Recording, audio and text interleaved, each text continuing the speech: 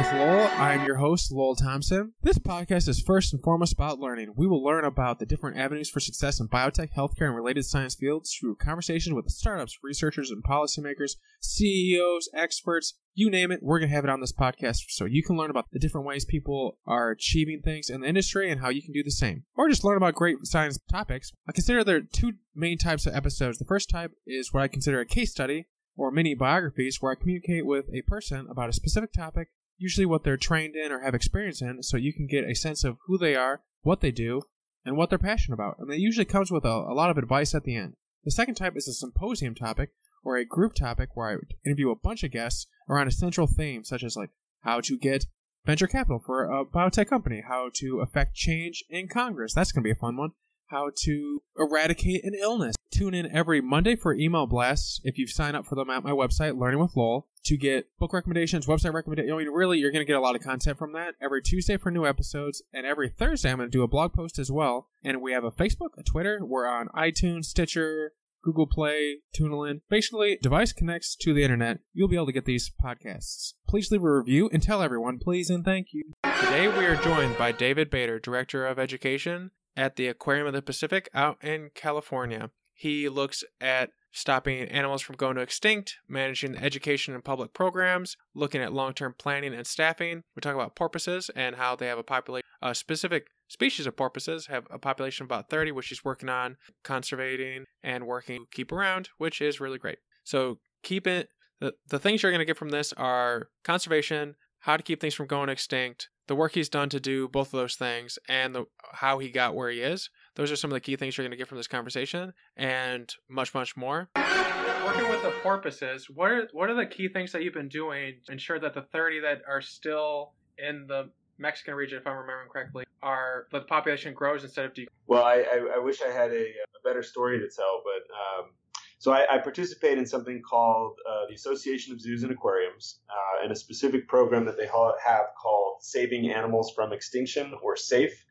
And in particular, I work on public engagement for the vaquita porpoise. The vaquita is a porpoise that it lives only in the upper region of the Sea of Cortez, in a really tiny little space. It's a population that at its maximum probably was never more than a few thousand animals, and today it's less than 30. Vaquitas suffer from being entangled in a type of fishing net called a gill net, and the fishermen up there are actually not trying to catch vaquita. For decades, they were trying to catch shrimp to export to the United States in our markets here, as well as a fish called the totuaba.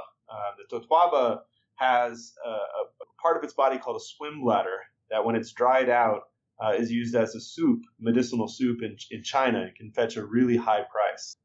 The totuaba now, because it was exploited for so many decades for its swim bladder, is also an endangered. So we have this really complex situation in the Upper Gulf where the fishermen there are using gill nets to really just make a subsistence living, to earn their livelihood. And in the process, they're exporting a product to, foreign countries, and the consumers of those products really don't know the impacts that they're having on species. And unfortunately for the vaquita, it means that they're, very close to extinction. My role in this has been to help people to know that the vaquita exists in the world. I think, extinction can't happen in a vacuum, in the dark. People need to understand the impacts that they have on the world, and to understand that the things that we do have consequences, and the choices that we make. And in particular for seafood purchasing, and pretty much, food in general, has a huge impact on the planet, and helping people to understand that relationship, that the choices they make in their, food purchases and their energy, have really serious consequences, and for the vaquita, causing near extinction. Talking about the aspect of picking the right food, are there good rules of thumb or organizations that people can follow to have a better sense of what is? Because when you go to the supermarket, like how do you tell, right? What's properly sourced and what's not properly sourced? It's important for people to be informed consumers. I mean, I think that's kind of what we would all hope for, is that people would take, any small amount of effort to make an informed choice when they make their purchase. And I think that would be true for, the car that you drive, the house that you buy, or the food that you eat. So for seafood in particular, I think what people could do is just get on the internet and search sustainable seafood, and they'll find any number of different programs that have various ways of being able to select the most sustainable seafood. I like to give people those kinds of options to see what works best for them and which organization they align with the most. The Aquarium of the Pacific aligns with NOAA's Sustainable Seafood Program, National Oceanic and Atmospheric Administration. Monterey Bay Aquarium has a food sustainability program. Shed Aquarium does, National Aquarium does. So most of the large aquariums have various programs for helping you to identify seafood sustainability. A general rule of thumb, though, I think, is to buy U.S. I think it's easy for people to kind of get into the idea of buying local or supporting U.S. fishermen. And if you're doing that, you're actually supporting some of the highest and most stringent seafoods regulations that exist in the world. And, our tax dollars go to support that, and our morals and values are placed upon those fisheries to maintain healthy fisheries and healthy fish stocks, but also help to maintain, the livelihoods of the fishermen that are out there working to make their living and to supply us with a really healthy product in seafood. So rule of thumb would be buy U.S., and then after that, do a little bit of research. It doesn't take much. Someone who focuses so much on educating people, do you have book recommendations that seem to be, or at least you feel are effective on kind of giving people a good primer or like good start to thinking about these things? For seafood sustainability, I don't. I generally think that the resources are out there through the fisheries service, through NOAA. Through our website, we have a great program that people can check out called Storied Seafood.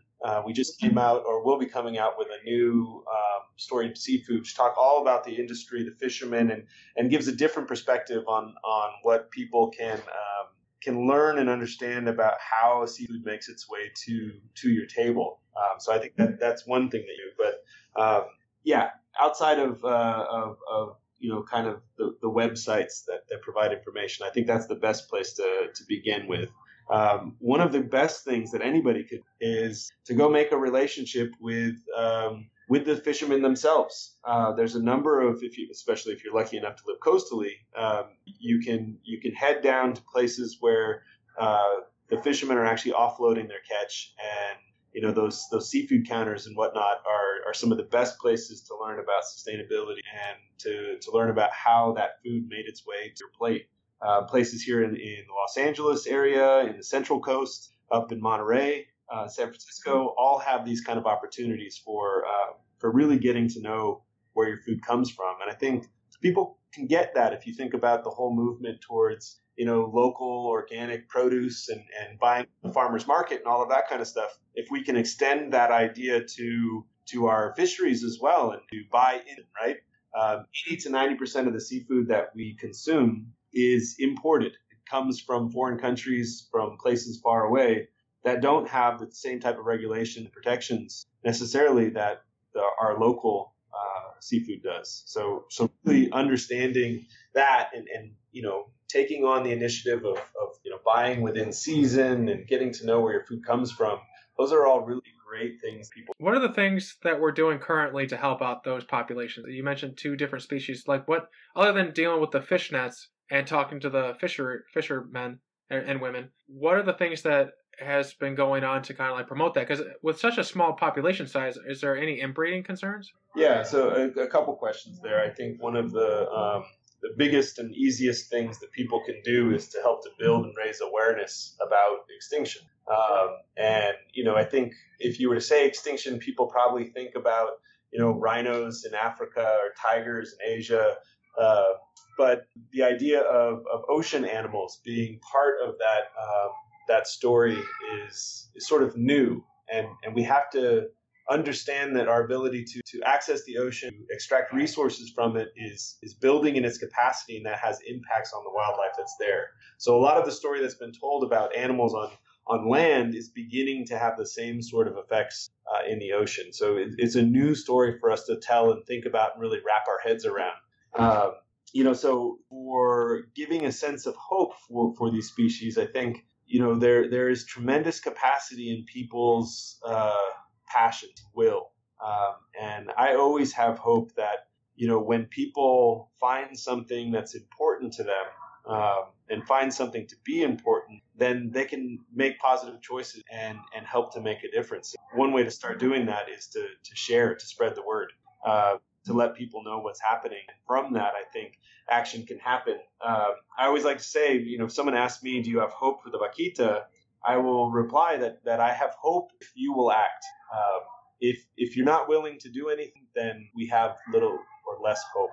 But if you're willing to do something, share, write a letter, make a donation, if you're willing to do that, then there is hope, because hope is something that requires action. It requires people to get behind it. He also asked a question about inbreeding and the population being small. What's lucky for the vaquita and where there's hope in that is the vaquita have been a small population for probably a few million years. So all the vaquita are very closely related to one another. And so those problems of inbreeding have probably been worked out in the genetics already. And that idea of sort of buildup of deleterious genes and whatnot that can come from inbreeding is probably less of a problem for a vaquita than it might be for some other species. Right now, that's not a big concern. Really, the concern for the vaquita is now illegal gill nets. For the vaquita in particular, I think it's really about thinking about our imports, because writing your congressman or senator, for our fisheries that we have here in the United States, we have really robust regulation. And so the concern is really more about the types of seafoods and other products that we bring into the country and the standards by which those are being caught. And I think if people were to want to act and to build awareness about these things, really, questioning what's the best way to engage in helping to change seafood practice globally. And that would be the biggest thing, is to really engage in a really tough conversation, which, it's not going to have an easy answer. It's going to be difficult to figure out ways to establish, sustainable fisheries practices around the world. And, making sure that everybody's, earning a fair wage for work that's done, and also doing their work in a way that lets them be able to do that work for a very long time. It doesn't deplete natural resources. All of that is very complex, but somebody has to think about it and the work has to start. Mm-hmm. It's kind of like the national parks, right? Like, you got to work to keep the beauty around, or else you'll have some capitalist company come in and try and strip mine it or something like that. So are there big water national parks? If that makes sense. Maybe that's. Yeah, no, there absolutely is. One of the largest in the world is the Papahanaumokuakea National Monument, which is shorthand for that is the Northwest Hawaiian Islands National Monument. Actually, President George W. Bush, one of his last acts as president was to establish a very, very large marine protected area around the Northwest Hawaiian Island chains. And that's an amazing achievement. And, right now, our national monuments and those that have been established by presidential decree are being reconsidered right now. So one of the things people can do is also let, if they have strong feelings about having protected spaces in the ocean, to make sure that, they have their voice heard about that. There's also a series of marine protected areas along the coast of California. California, being maybe the progressive place that it is, created something called the Marine Life Protection Act. And from that, a series of marine protected areas that are all up and down the coast of California now. It's relatively new legislation, and it's been in place for a few years. But the idea of setting aside places in the ocean, just like we do on land, is an important one for people to consider. I always think of like the effects of things. So I'm sure we all wish that the parks were put in place longer ago so we can kind of see how the effects on the populations have been. Have there, maybe this is just a no, there's too little time, but with these parks put in place, has there been any effects on the populations that you're aware of that have been noteworthy? I think some of it is too early to tell. Unfortunately, I know there has been a study done, and in the back of my mind, I'm remembering that there are seemingly positive outcomes that are coming from it. But we're also talking about animals that can be really long-lived. Like a giant sea bass was a species of concern in California, one that was depleted by overfishing, can live to be 75 years old or older. Certain rockfish also protected, or not protected, but here in the California coast, can live, over 100 years. The oldest living fish is a rockfish that was actually caught and killed, and then you can read their inner ear bones to sort of read them like a tree ring, and that fish was over 200 years old. It was living, healthy fish at 200 years old. So, animals in the ocean can be fairly long-lived, and to see those species recover, it's going to take some time. More of a comment. I did not know sea bass lived that long. I thought they would, for some reason, I thought they would live for only like 20 years. That's interesting. Yeah, well, sea bass is a general term for a lot of different things. Giant sea bass is actually a type of fish called a wreck fish. So it's not a sea bass really at all. It just kind of looks. Oh, okay. It seems like water in the ocean is very calming or something. Like keeps the cortisol levels down because there's a lot of, like you said, a lot of long-lived animals out there. So I don't. If you ever seen the movie Lilo and Stitch, there's like a fish called Pudge. Okay. The question I'm asking is, have you directly contributed to like a fish like that, like, and you named it kind of like Pudge, and then you've like seen it grow over the years? Because you've been at the aquarium, I believe you said, for 20 years. So I'm kind of curious, has there been something that you've seen develop? Because I think that's always really rewarding to see the effects of your actions, if that makes sense. Yeah. No, so not me directly. So as always working in the education department here, we have a staff that actually is responsible for the care and upkeep of our animal exhibits and the animals that are in them. But I do have a fun story about an octopus that it only lived for 2 years. That's kind of a normal lifespan for an octopus. But this octopus's name was Lucky Sucker. It was found a couple miles inland on the street by Pacific Coast Highway over by Long Beach Community College. And a Good Samaritan picked it up, put it on his notepad, and brought it to the aquarium where we were able to just barely revive it, right? It was out of water for so long, but it survived. And it became our classroom ambassador animal. And octopuses have personalities. Some of them are very shy and reserved, and some of them are very outgoing. And it turns out that Lucky Sucker was of the outgoing variety. And we would put him in his enclosure and have him, be in part of the room where they see him. But he would peek his head around the corner. And I swear he would peek his head around the corner and observe the kids in the class. And if you open the lid of the tank, he would come right up to the top and start pushing his arms out to feel around and say hello. And we would give him puzzles, like jars with food inside and whatnot to learn how to open. And I always tell that story about Lucky Sucker because octopuses are just amazing animals. They have personalities. We know that, dogs and cats and birds, some of those animals are just familiar to us. And then we think about dolphins and sea lions. And they sort of behave in a way that we sort of expect an animal to behave that has a personality, right? But we don't usually think about invertebrates, things that are relatives of clams, to have a personality and to be interactive in the way that Lucky Sucker was. So fond memories of that particular octopus. I'm a big lover of cephalopods myself, so I like that story. I don't know, how did he get on the road? Like he probably crawled out of somebody's bucket.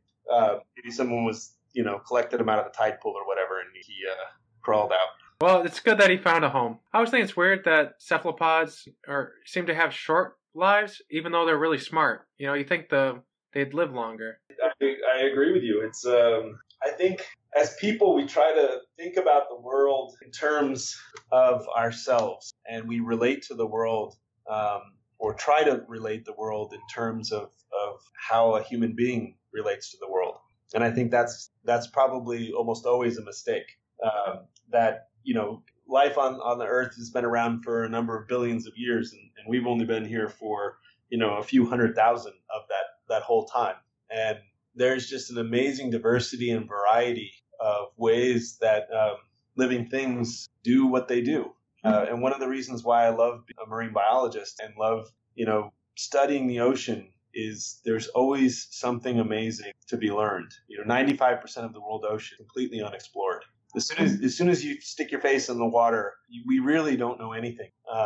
We know a lot, but there's so much more to be learned and discovered. And that's what really draws me to the field, is that sense of exploration and that sense that just around the corner, whatever the ocean version of around the corner would be, there's going to be an amazing discovery.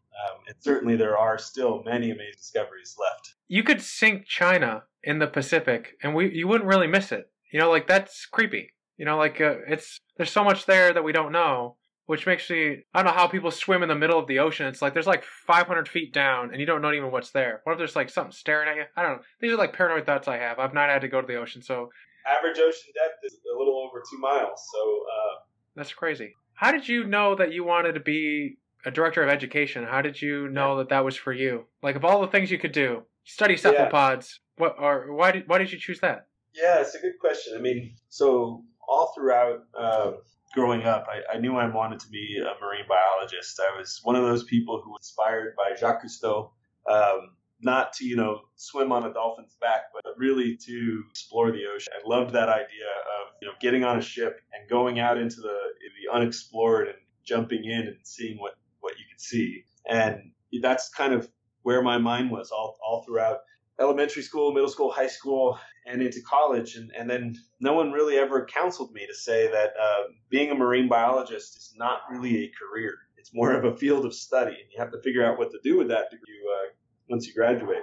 And I think, I volunteered over at the Aquarium on the Santa Monica Pier. It used to be called the UCLA Ocean Discovery Center when I was there, but I think it's called the Santa Monica Pier Aquarium now.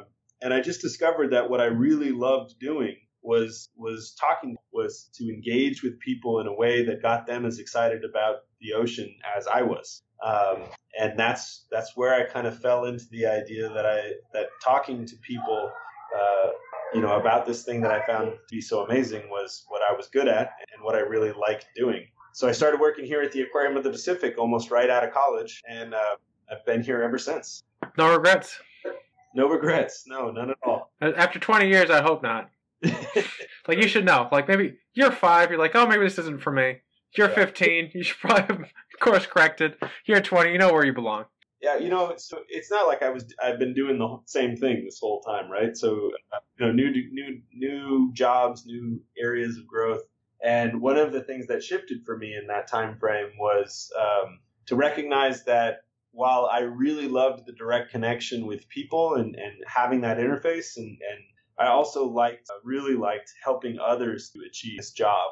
So becoming a manager and a supervisor of staff and helping them to grow in their careers and to see them grow and prosper and help to engage people in marine education, I found that I loved that almost as much as doing it directly, and that fit nicely with moving up in the institution. It's always good to give back, right? Like, because then it's like the tides. Like, they gotta come again. You gotta do them right, or else the tide won't come back. That's a horrible analogy. I don't know why I picked the tides. That takes no effort. The moon just sits there. It was working for a little while. It was. We'll work on it. Yeah. I gotta work on my analogies, but it's good. But did you have mentorship because no one really kind of guided you early on, but like maybe mid-career, did you have any key mentors? Yeah, sure. I certainly did. I mean, one of a few examples of professors that I had.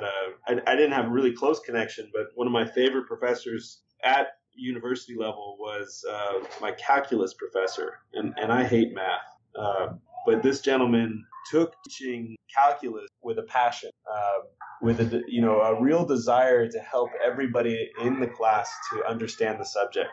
And I think I learned from him that if you're passionate about something, then you can share that with others, and it'll help them to be passionate about it as well. And I had a similar professor. Her name was Mary Silver, who studied plankton, and her enthusiasm for engaging with her students was really transformative and helped me to grow in that capacity as well. And then throughout my time here, I've been lucky enough to have a number of bosses that have been really supportive of me to grow, and really gave me the opportunity to be in the place that I am today. Are there any more mountains, like on a personal level, that you've yet to climb that you are looking forward to or that you want to climb? One of the things that the story of the Vaquita has sort of taught me, the lessons I've learned from that, is our approach to marine conservation is somewhat skewed towards thinking that the only way to achieve our goals is through restrictions and enforcement. And those actions help, but they're largely unsuccessful. And working with and through people, stakeholders at the grassroots of the root of the problems is really the only way to move forward successfully in conservation. So, this different idea that social science is probably the cornerstone to a successful conservation project. And to spread that a little bit more broadly is something that I would like to better understand. And the second is to better understand the role of aquariums in species conservation. I think aquariums have been really great at introducing people to ocean animals and ocean spaces that are completely unfamiliar to people. And that's been a really important and key role that aquariums have played. But when we think about zoos, I think one of the thoughts that comes to our mind is species conservation, right? When you think about the zoo, you're thinking about the endangered species that they have in their collection and the conservation and field conservation efforts that those zoos might be engaged in Africa or South America or, Indonesia or something like that. When you think of aquariums, I'm not sure that that's what comes to mind. And I feel like that is a shift that we need to make as aquariums to better understand the role that we might need to play in ocean species conservation and field conservation. We probably need to have programs that are similar to the programs that you have in Africa for rhino and cheetah and lion. We need to have those for vaquita and Irrawaddy dolphin, finless porpoise, Franciscana dolphin.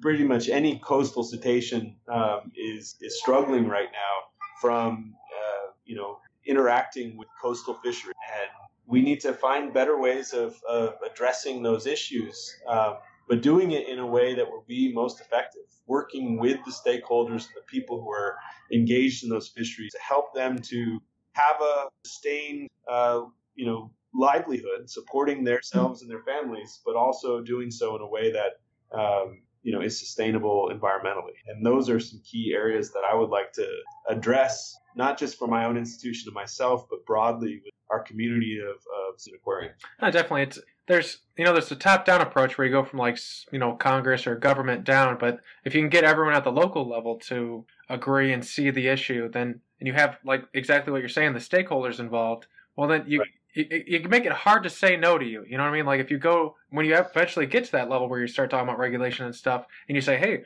all these people are on board, it's kind of like, how do you not join us? It makes it a harder no. It takes no out of the equation a little bit. Institutions of government are different around the world, right? With our own government and our own capacities in our country to be able to manage resources is at one level. But in third world countries, in some places that are a bit more impoverished, it's possible that you have to rethink what is possible in space. And a rising tide. Here you go. Here's your analogy. A rising tide lifts all boats, right? And if we're able to provide and work within those communities, and the communities themselves see the advantage to increasing their own livelihoods, sustainable action, then it's more likely to be successful. We just have to be cautious. We can't ride in on our white horses and tell everybody that we know how to solve the problems. We really need to get there and learn from the communities what are the solutions that will be best for their situation. Oh, definitely. I think there's a funny conservation story where in this valley in Africa, these Westerners came in. They're like, "This is great. You could plant corn here, or whatever the crop is. It'd do so well here." And the locals were just like, the Westerners were surprised the locals weren't already taking advantage of it, and so they were just like, "Oh, those guys are probably stupid." So they just planted a bunch of corn, and then it floods. so it flooded out all the corn, and then they're like, locals, like, "Why didn't you tell us?" It's like, you didn't ask. There's a reason we don't do this. So it's like the locals know what's up, and so having them involved so that things can go well is always really important. And some I think about, like, so you have, like, I don't know why I keep thinking deforestation, but like when you take too much of the fish resources, you said it so many times, I keep thinking deforestation, where like the fish go away because you overfish it. You play a little word association there to find the right word. When you overfish an area and then you add regulation or like good practices in so you don't take too much, is it possible to take from the system in a manageable way so the fishermen are happy and women, fish are people, but at the same time, like, have the population grow in a significant way to get it back to like pre-gathering levels? Is it possible to balance that? Absolutely. And, we have great examples of that all around the world. I think off the coast of California, we can look at rockfish, which was overfished, and then working with fishers and through processes, it's a sustainable fishery now. So absolutely, there's ways to make things work. I think we can look at Alaska. A number of Alaskan fisheries are doing really well because of the working together between the fisheries communities and the regulators to come up with best solutions. And you end up with a healthy, thriving fisheries and economies because of that. So absolutely. And one of the things we need to think about too is aquaculture or farm to fish. Fish is really kind of the last wild capture part of our diet, right? No one eats at commercial and industrial scales venison or anything like that. Fish and seafood are really the only things that we go out into the wild and capturing back onto our tables, right? And right now, pretty much our wild capture fisheries are maxed out. We're not really getting much more out of than we are. There's a little possibility of expanding fisheries, but for the most part, we are tapped out of pulling anything else out of the ocean. And so aquaculture is really the only way to be able to grow fisheries, to be able to sustain the population growth that we're seeing on the planet right now. And if we could make that shift, if we could, utilize more of our ocean space for aquaculture, sustainable, well-managed aquaculture, and we could maybe even reduce some of our reliance on protein from land-based sources like, beef, pork, chicken, that would be a huge benefit to the environment. The amount of energy and resource that goes into producing meat like beef and poultry and pig, pork is incredible. And the amount of resource that goes into raising fish is really minimal in comparison. So, it's a huge opportunity all around if we could find ways to better manage and increase our capacity to farm ocean fishes. It would be a great benefit to the world. It would be really sad to be the last, right? Like, to be the generation that sees the last of something. And we're already doing that, right? Like, so, yeah, which is really sad, like, if you can't pass the buck anymore, when by the time you're old, or one of us is old, I don't know, we look back and like, oh, remember when there was penguins or these types of porpoises and stuff? And it's like, I wouldn't want to be a part of that. So, like, even if it's better to be a part of the team and do your best and maybe not work out as best as you want it to, but still works and does something well versus, sit on the sidelines and then seeing how bad it gets. Yeah, that's how we started this. Extinction is a real thing, and it's driven by us, by our actions. So understanding that and working to reduce our impacts so that, more species have a chance to thrive that's a goal. I think there was a study or something coming out that like we're in like a 5th extinction event or something like that. Maybe it's like it's that bad. Like it's that bad. Yeah. I mean, as a species that's only been around here a couple 100,000 years, like, you know, credit where credit's due. Now we gotta stop it. So with the porpoises, kind of bringing it all around. If nothing changes in 5 years, I mean, with the things that are going on currently, how are things going to look in like 5 years? That population. Right.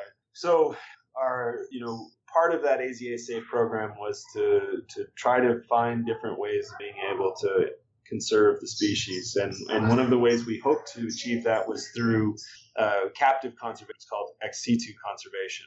We went down to the Upper Gulf, did our best to collect as many vaquita as we could to bring them into protected sanctuary. That didn't work out. Vaquita are just a species that don't adapt to human care at all, and it didn't work out for us. So that leaves us with the only opportunity being to find a way to keep fishermen from going out onto the sea to catch their livelihood illegally. And the only way to do that, in my opinion, with the communities, to help them to develop new alternative gear strategies, which are happening right now, so that these well-meaning, hardworking men and women in the Upper Gulf can earn their living for themselves and their family and do so in a sustainable way. The best way that we can do that to support them is when that product comes out, is to spend a little bit of extra money, look for it, buy it, and support that conservation in that way. Support the people of San Felipe, El Golfo de Santa Clara, and Puerto Peñasco by buying seafood products that come out of those areas that are done so in a sustainable way. Hopefully in the next year, those seafood products will be available and people can look for them.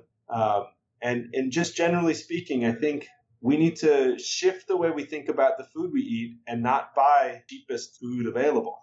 We have to buy the right food, not the cheapest. And that makes sense for those people who have affluence enough to be able to make those choices. So there are people in our own country and in other countries that don't get to make those kinds of choices. So, if you have that capacity, if you can, that's the types of choices. Well, I'm definitely going to be keeping an eye out for those communities. Is there going to be like a label or something that'll let people know? Vaquita friendly, Vaquita safe, something like that. Okay, sweet. That was David Bader, Director of Education at the Aquarium of the Pacific.